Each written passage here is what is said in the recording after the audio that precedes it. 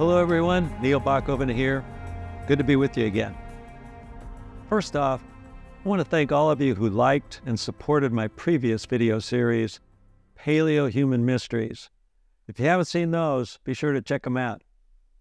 And a special thanks to those who have read my books and responded so enthusiastically to them. That definitely helps me keep going on all this. My 3 books have one thing in common. They're all set around the time when early modern humans, that's us, migrated out of Africa and met up with Neanderthals in Europe about 45,000 years ago. And we know that happened. The ancient DNA evidence is clearly showing that we interbred with Neanderthals. But exactly what all happened and why the Neanderthals disappeared remains largely shrouded in mystery. But our topic today may be the most mysterious thing of all, Paleo cave art. We found it all over the world, on every continent except Antarctica, from many different eras, created by a number of different hominids besides us. Those include Neanderthals, Denisovans, and even earlier members of our ancient relatives. I'm about to show you some mind-blowing images of this art, but what's really cool, and I think more important, is to know the stories and science behind them, what we're learning from all this. Like, when did humans start making art? What's the oldest art on various continents? Who made it? And what did it all mean? But it's also important to acknowledge the profound impact the art has on us today. Some years ago, when I visited Lascaux II in France, I expected to be moved emotionally. I mean, I'm a geologist. I love this kind of thing. But everyone in our group of about 20, people from all walks of life, everyone was stunned, just breathless. And I was struck that if all these folks who were jaded by constant bombardment of all sorts of amazing visual images from TV to Facebook to whatever, if they were so intensely moved by the Lascaux images, just imagine the effect they had on paleo people at the time.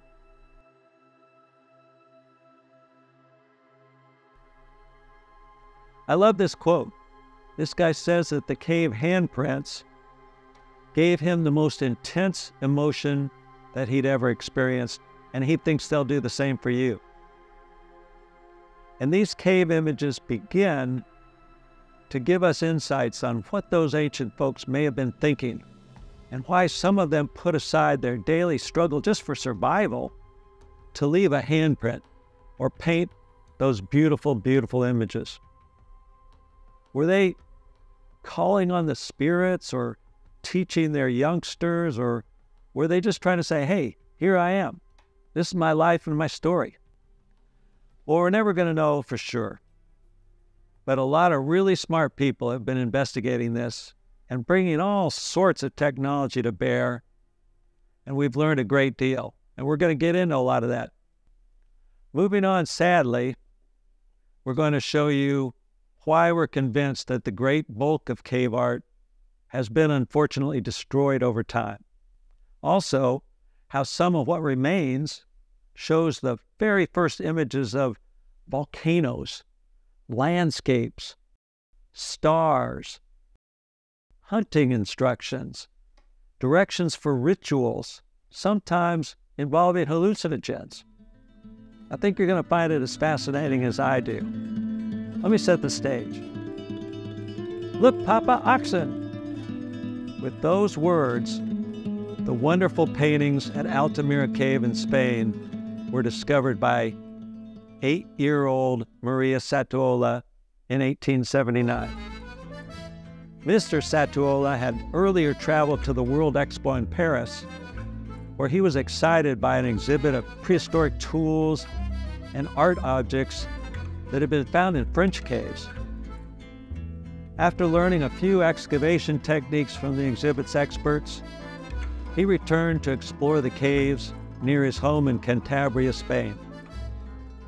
He was busy digging in Altamira's floor while his playful daughter ran in and out of the cave. No one had yet recognized the antiquity of Paleo cave art, with much of it being attributed to Romans. It was Satuola that first proposed their extreme age, and he was roundly criticized. And because of the complexity and beauty of the art and the lack of soot on the cave walls, he was even accused of forgery. Turns out that Altamira's artists probably used bone marrow fat to light the cave, which limited the soot. It was 1902 before the extreme age of the artwork was generally accepted, but Satuola never enjoyed his accomplishment, having died 14 years earlier. Later work has shown that the paintings were made over a span from 15,000 to 35,000 years ago.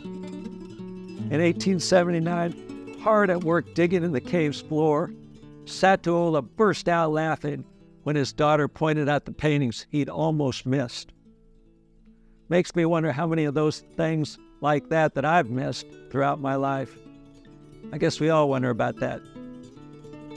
It also reminds me of Newton's famous quote, "I don't know what I may appear to the world, but to myself I seem to have been only like a boy playing on the seashore, diverting myself in now and then, finding a smoother pebble or a prettier shell than ordinary, whilst the great ocean of truth lay all undiscovered before me."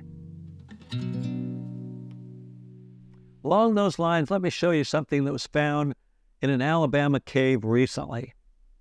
Here's an image of the top of a low karsted cave ceiling in northern Alabama. Don't see much there, right?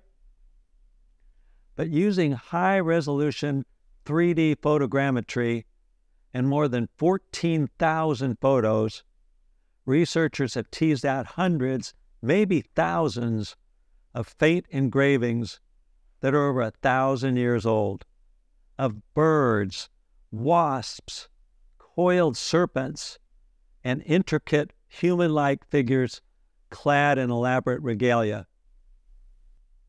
Turns out this is the richest cave art site in North America. Some of the images are 11 feet in length, among the largest in North America. Since much of the cavern ceiling is only 2 or 3 feet in height, the researchers and the artists had to lie on their backs to see the images. The figures are similar to those found on woodland-style pottery and may relate to spirits and the underworld. It's exciting to think that new technologies like this may allow us to see previously unrecognized things in caves all throughout the world. And again, it's amazing what we may have missed throughout the years. We all know that much of cave art is breathtakingly beautiful. According to some reports, after visiting the Altamira cave in Spain, a blown-away Picasso exclaimed, "After Altamira, all is decadence." But here are some remarkable facts about the whole universe of cave art around the world, including some of the superlatives. The oldest piece of art found in a cave is the Makaganspat cobble of South Africa. It's a roughly 3-inch by 3-inch cobble of jasper that looks very much like a human face. It was collected as is nearly 3 million years ago and transported about 20 miles by a pre-human, probably Australopithecus africanus, among whose bones it was found. It was found in a dolomite cave that has no jasper. That's how we know it was transported. And it's the oldest manuport ever found. Some have called it the "it me" cobble because it's the first sign of self-recognition in hominids. The oldest works of art used to be handprints in Tibet that may be 226,000 years old, made very purposefully by children, probably Denisovan or Neanderthal. But hashtag engravings found in the Rising Star Cave in South Africa were very possibly made by Homo naledi, and if so, they're probably at least 250,000 years old. The hashtags were found near a chamber where some Homo naledi were apparently buried in pits. By the way, if these are burials, they are 2 to 3 times older than the earliest known Homo sapien burials about 100,000 years ago found in modern-day Israel.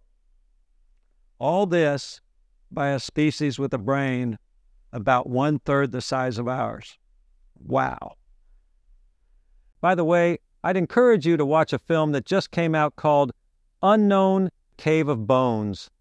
It shows some of the mind-blowing and breakthrough discoveries and possibilities that Lee Berger, John Hawkes, and others have uncovered at Rising Star. Stuff that's really shaking up our perspective about paleo people, way back in time. A huge amount of work remains to be done to support these claims, but the film is extremely thought-provoking.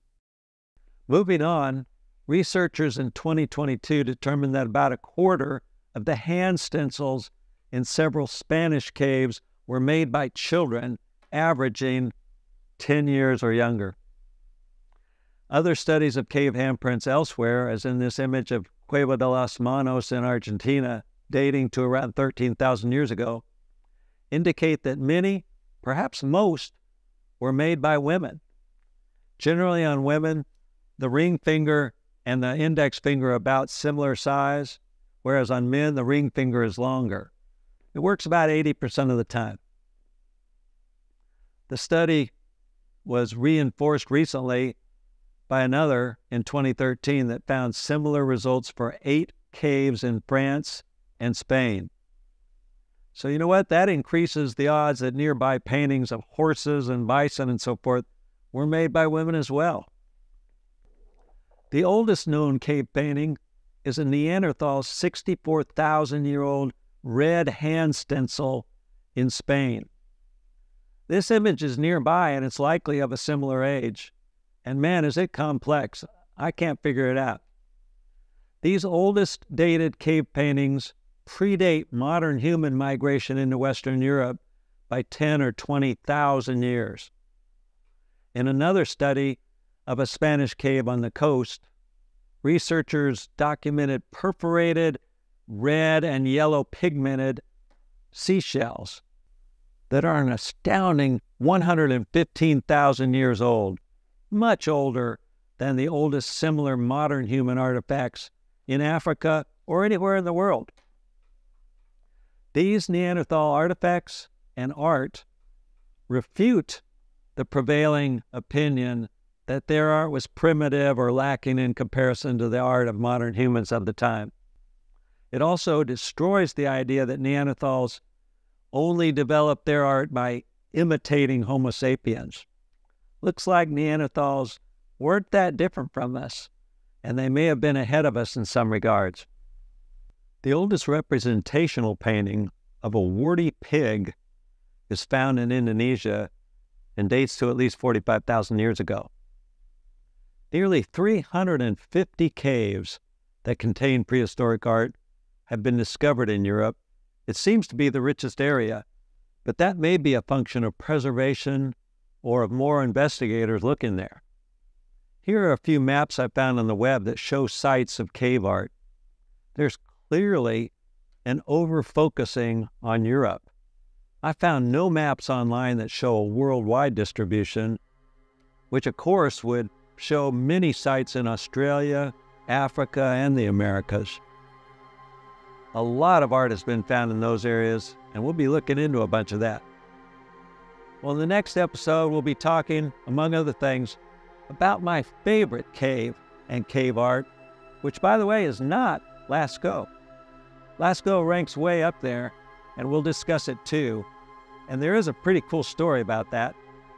But I think you're going to find this other cave even more amazing and exciting. So be sure to hit the like button for this video and tune in to episode 2 of Paleo Cave Art Mysteries. Goodbye.